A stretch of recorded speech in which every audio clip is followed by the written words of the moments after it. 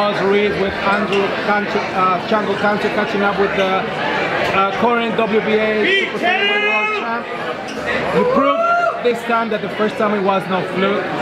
You're celebrating here in front of all your fans. How does it feel getting all this love and support from everybody that came from your city, Blythe, California? I feel very blessed. I'm very proud that I'm able to defend my first my world title back at home. I won it here at home. I defended it here in front of all my people here. I put on another great performance for them. I love the support that they give me. I'm blessed to have such a fan base that I have, and I'm going to continue going forward and giving them the best fights possible. We're ready for anybody, and we're going to continue going forward.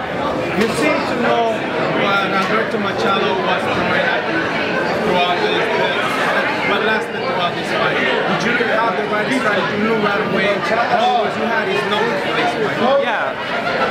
When you're susceptible to the body shot, and I'm a big believer in body shots, I already knew what to do.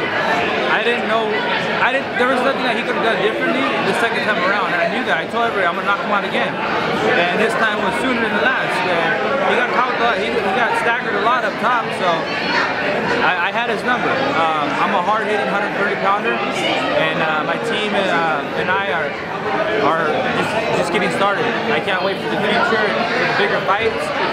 Like I said, I'm very blessed and very proud to have this much support here at Fantasy Springs. You mentioned two of your opponents in your future fights, a loss with Joseph Diaz, or you're giving the number one contender the opportunity to fight for the WBA. Rene Alvarado, is that something that's coming? Yes, Rene Alvarado, he's been sitting patiently waiting. He earned his spot at number one.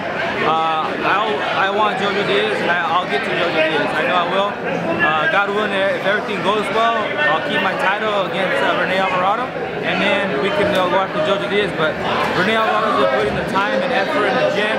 He's won, what, 6 straight since he lost to me? So he deserves the shot, and he's the number one mandatory. I feel like I should respect him and give him that opportunity to avenge his loss. And you know I'm gonna come well prepared, and I don't want nobody to take this title away from me.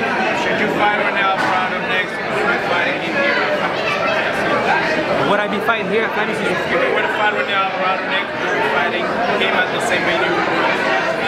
I don't think so. It's a bigger fight.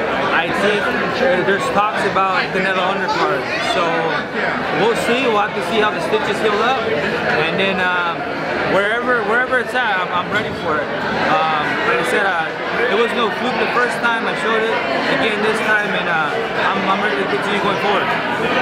Congratulations again, Champ. I'll go ahead and let you celebrate the rest of the night. Thank you very much. Thank you for your time. WBA Super Featherweight World Champ, Andrew Cancio.